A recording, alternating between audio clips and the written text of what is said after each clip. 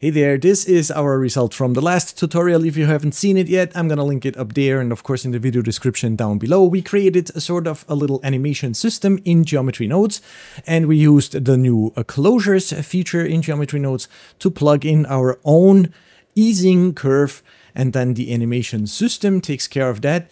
Now, what I want to do today is I want to clean up some things, because there's some things I don't like. And then the one thing that really bothers me is this noodle here. And I'm going to show you a few ways that we can fix this. So let's jump right in. What do I want to clean up? Let's check out inside of the animation system. You remember this is very simple. All we're doing is we have a start and an end frame, and then we're essentially translating our geometry from this vector to this vector. So this is the first thing I don't like. I didn't name this properly. It's still called just A and B. So I'm just gonna call it from and to. And then also the closure is just called closure, but I think I want to rename this to easing. Okay. Now let's jump back out, and the next thing I want to fix is inside of this node. I'm not sure how familiar you are with how Geometry Nodes actually works and how the fields system works. I have videos here on the channel. They're a bit older now, but they're still valid. The fields in Geometry Nodes, you kind of have to read from right to left. So let's think about this. Let's go back in here. So this set position node takes the input geometry. In this case, it's a mesh because it's our donut, and it executes whatever it has to do on each vertex of the input mesh. Now, what does it have to execute? Well, it has to set an offset. Where's that coming from? From this mix node. The A and B are coming from our input vectors, so this is from and to, and we're mixing using this value. Where's that value coming from? So we have to read from right to left.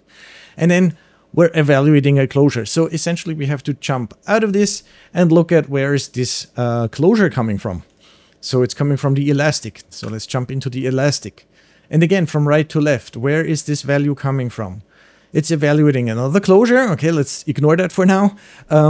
We could jump into that and look at that, but we know what it's doing. It's just that float curve that makes the bouncy stuff. So where's that coming from? Okay, from this float curve, and this factor is coming from here.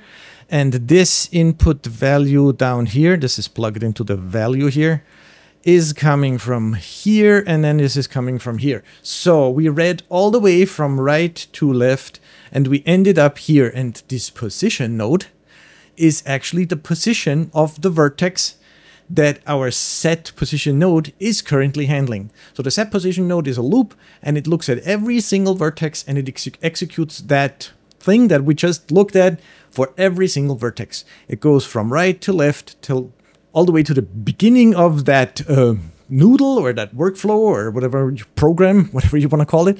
And this is where we end up. And this is the position node, the position of the vertex. Okay. Now we have the same thing over here. We have the position over here. Is this a different position than that?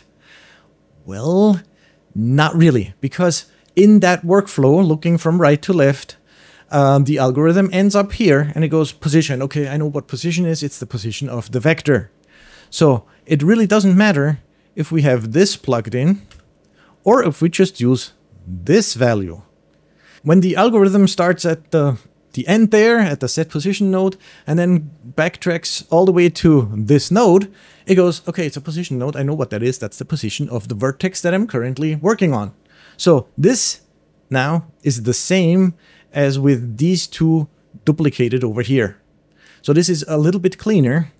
However, and this is our next thing that we want to fix, this elastic node here has the geometry input. So the geometry comes in here. And what do we need that for? We only need that for the attribute statistics node. And that's kind of a bummer, right?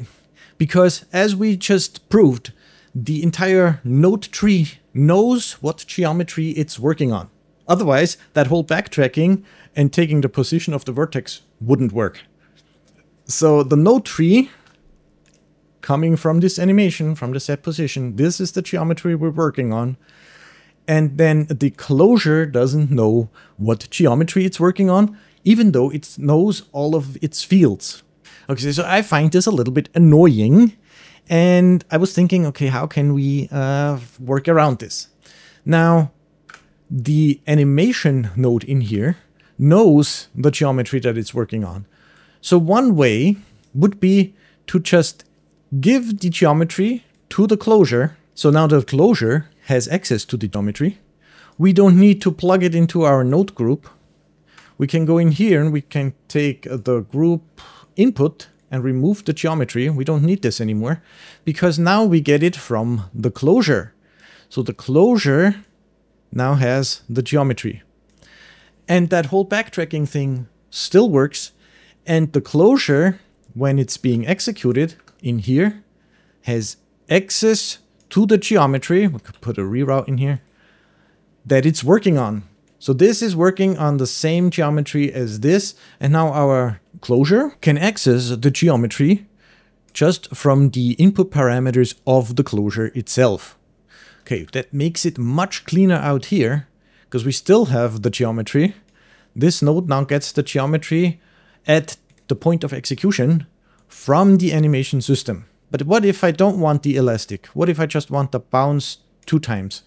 Now this says there's an error because that node in here says there's an error. And the error is the closure does not have an input geometry. Now, I personally think that this is not an error. Why? Because we're giving our evaluate node more information than the actual closure that's plugged in needs. And if it has more information than it needs, that's probably not even a warning. That could be sort of an information so that when you put this together, you know, or you can see here, okay, hey, I just want to let you know, your closure is not handling any geometry, which is fine in this case because it's just the bounce 2 times animation. Doesn't need any geometry. So I don't know why this is an error. I don't think it should be an error. And let me know in the comment down below if you agree with me. Okay, so this is one way to fix this, and it looks much cleaner out here. These nodes still can access the geometry because we know that the animation system inside here actually provides the geometry to the closure. Now, expanding on that idea, what else might our closure want access to? Well, I would say all of these things: start frame, end frame, from, and to vectors.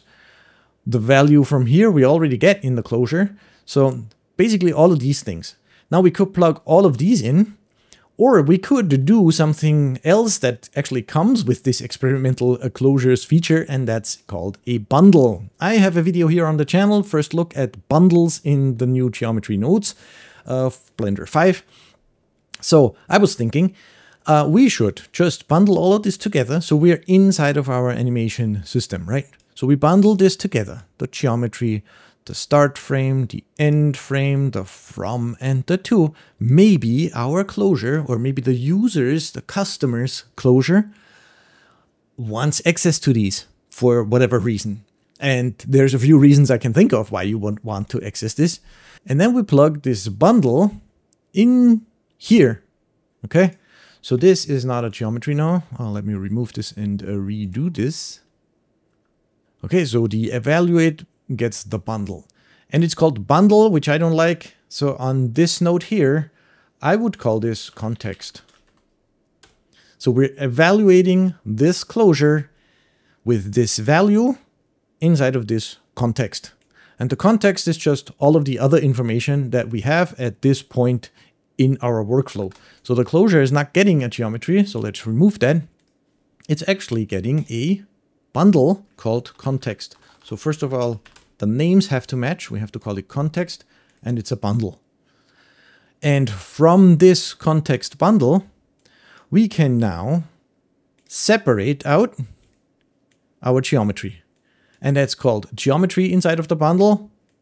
So this should be fine now. Okay, the group input, can move that over here. This is just the group input, group output. If for some reason we create a closure that needs the access to maybe the end position, we could take that from our context bundle as well.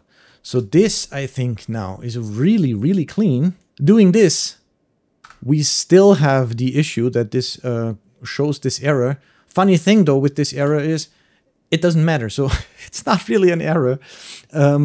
Like I said, why would this be an error? We're giving more information to the closure than what the closure actually requires.